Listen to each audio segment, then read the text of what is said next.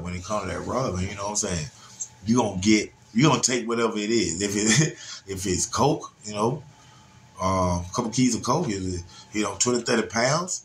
You know what I'm saying? Some Percocets. You know, even if you don't do the drug itself. I'm sorry. Even if you don't do the drug yourself, man, the lick is the lick, and you gonna get, whatever fall in your lap. You know what I'm saying? I wasn't never no pill person, I don't like, I just wasn't never that. But I do know my little cousin was in prison, which he's still in now for murder. I see you in a minute, cuz, when you come home. Free Quint. He was in, he in jail, and somebody who had probably spent 10 years, 5 or 10 years in there with him while he's riding had got out.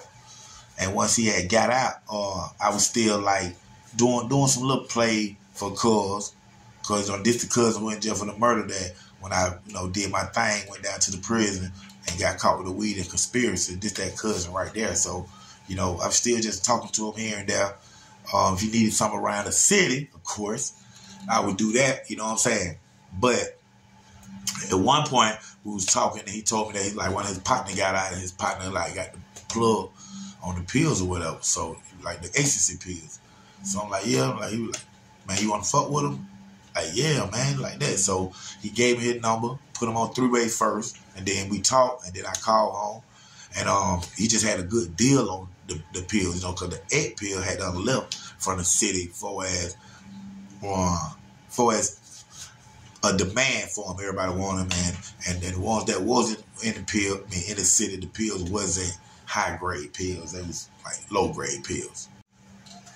So nobody really went fetching for those pills and stuff at the time. But they had recently started making their way back, you know what I'm saying? Making their way back, and they was a little bit more potent than what they had been for the last few years or whatnot. So I knew that, good price I can get off of them. So once I talked to old Home was up in that Decatur area, way up there too. But once I had talked to Home, man, Home was giving me, the pill for 90 cents, 80, 90 cents. You know what I'm saying? So I go buy some, a whole bunch of them or whatever, and just start let my folks know that I got them.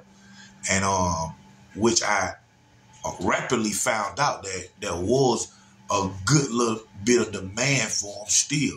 So I'm hey, man, like that. And I would actually sell them for $2, you know what I'm saying? Making $1.10 off a straight $1.20. So however. But so me and the pill plug, man, we got real tight. I'm constantly driving, going up there and stuff. But that was only the down part about it, that I had to drive so far, from where I'm at, Southside, to where he was in Decatur. It was deep Decatur, you know what I'm saying? So that ride used to always kill me, but I had to go get him because I was making that bread, man. So anyway, I was down at the 4900 block one day, man. Hickory Park, big shouts out to my Hickory Park homies. I was down there one day, and older dude, old school dude, a couple of years older than me, I know him. Big shouts out to Ferris. Ferris had came to me.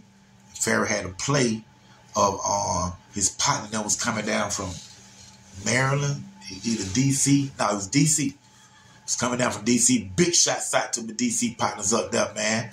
My homie Black and my homie BZL, man. Big shots out, man. I'm doing something for Chino right now, man. Free Chino. He had the plug in D.C. that was coming down, and they want to get some beans, which, in College Park, Atlanta, that's pills, that ecstasy pills, they call beans, like Jack and the Beanstalk.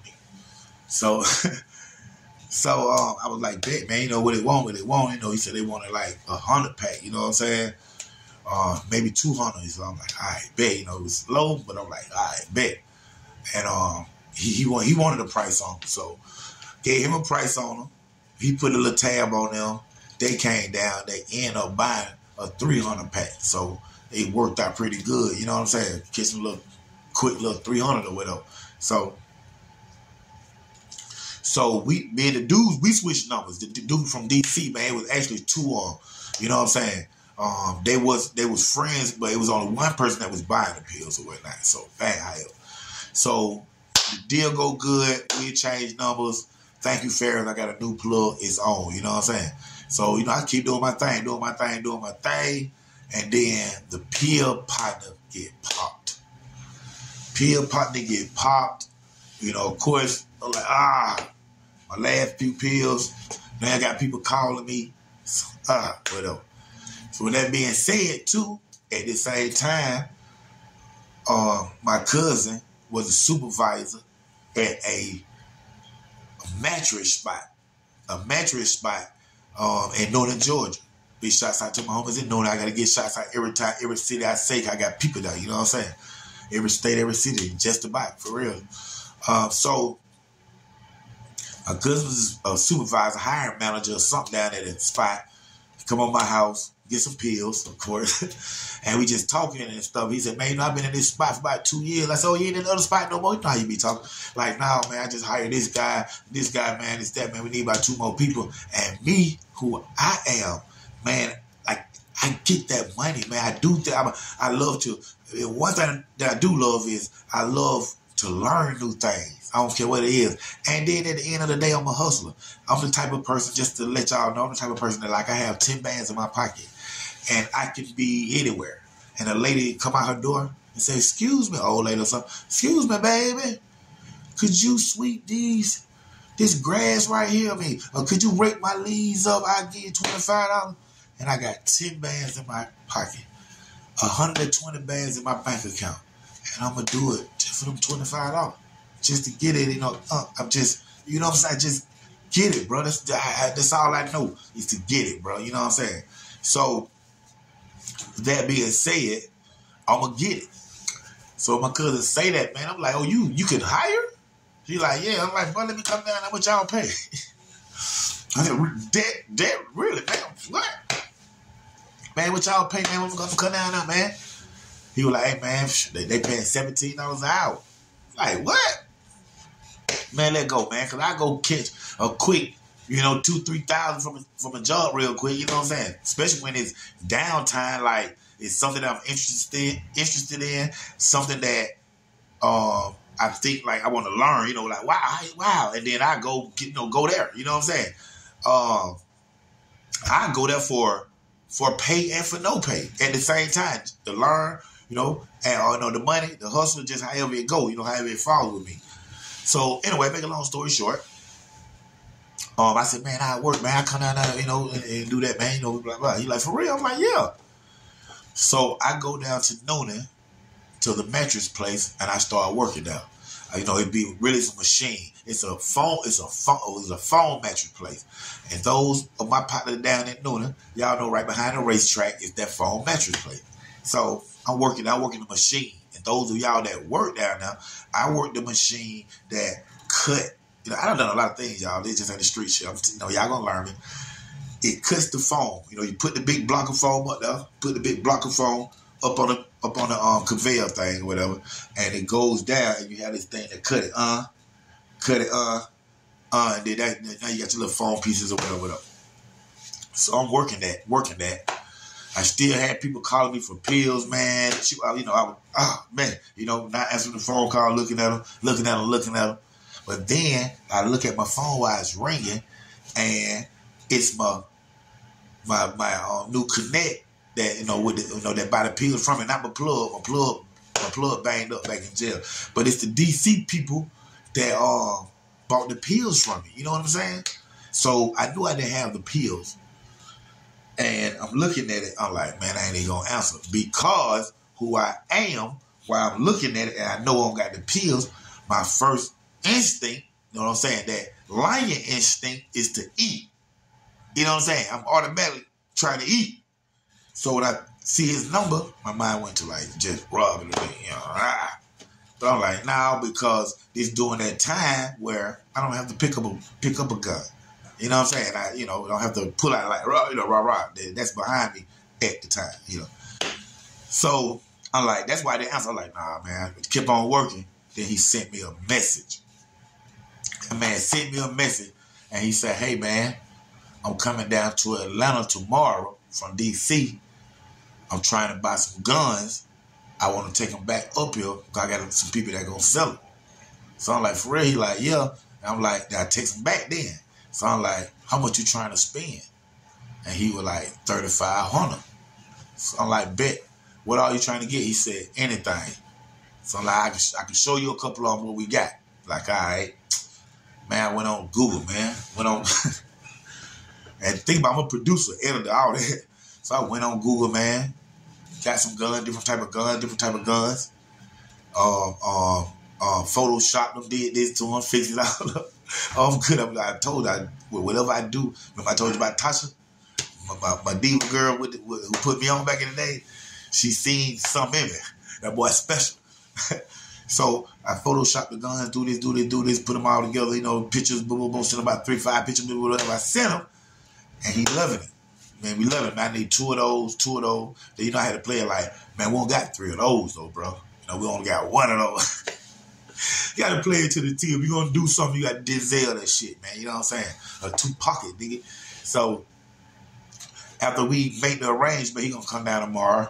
Alright, check this out. Meet me in the same spot that you met me when you bought those pills from me. I bet. And that's Hickory Park. But then in the middle of that, I changed it. I said, no, because it's my second home. It ain't my first home. Tell my whole name down. I have a warrant on me that week. So I'm like, nah, call the nigga back. Like, nah, bro, matter of fact, he go to address, just meet me here. And I gave him the same address that in previous story I told y'all I called the police on myself after I get a dude and walk through the pad where he be up there in the Project Wayne and the police will come and rough him up looking for me. So I tell him to meet me at that spot right there. Give him the address. Boom, put in your Google Maps. It'll lead you right there. Tell him when you get like 20, 30 minutes away. He was like, I bet. The reason why I told him to tell me when he get 20 to 30 minutes away, because at this time, I'm at work down in Noonan. And it'll take me at least 20 minutes to get the College Park project. You know what I'm saying? So he hit me and told me that he 20 minutes out. I tell this new dude that I clicked up with that working the other conveyor belt. Thinking I can't remember. Obi. Yeah, Obi. I tell Obi, he a younger dude too. I tell Obi to watch my machine. You know what I'm saying? Like, if you can't, boom, put something on that, I got you when I come back. Tell them that I just, just hold me down. Long as that machine's still moving, the supervisor, the people that over my cousin, if they come on the floor, they ain't gonna know, they ain't gonna know I'm missing. My cousin cool with it. He know what's going on. So he like, long as that belt keep running, I'm like, bet I got it. Boom. So I leave, jump in the ride, go up the College Park project. I look in my back seat for a bag. Don't see there, but then I go in my trunk and I find a duffel bag. You know what I'm saying?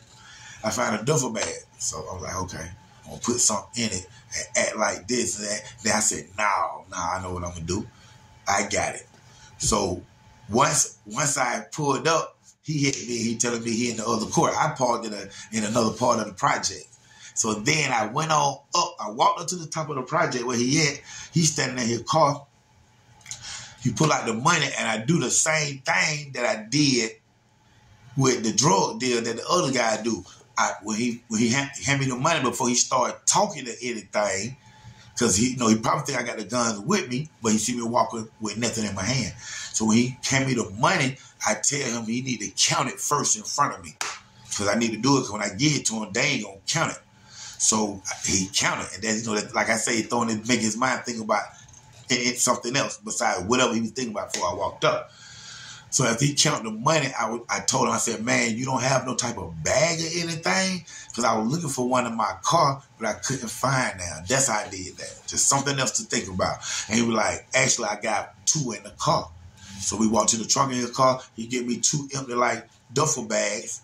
And I walk around the building, walk through the cut, walk around the building, walk around this building, now I'm back to my car. Boom, I jump right in my car. What do Black Bart do? Call the police on myself. Call the police on myself. say that I'm out there with a dude with the gun, Dontrece with a gun up there, red car, all that stuff. Of course, dude don't got anything on him, period, because he come and get the guns. But so they go rough him up. Of course, I hear, get phone calls. I hear, police just out there, tree, you still out there? Nah, man. But they rough him up, scare him up. I done jumped in the car, I'm gone. And on the way home, what's crazy is, on the way home, on the way down the road, I called my wife. Excuse me. On the way down the road, I called my wife. I said, what you doing? She's like, Nancy, meet me in the front door. She met me in the front door. I had a 3500. I took 5 out and put that in my pocket and gave my wife the 3 bands and then went right back to work. Right back to Noonan to the factory, the mattress factory. I get to work. My partner who holding the machine down for me, I gave him 100. Then it was my other dude, my other partner that I knew before him, he worked there too. I gave him like 50. And then that was my day, man. Real talk, man. P Plug, I appreciate you. I ain't heard from you since. You need to get at your boy, man. You need to subscribe to the channel while you're in it, man. Right here, we live. We live, man. OG Black Bot 3700. Underground Source TV. Right now, we live. We doing it. College Paul, stand up.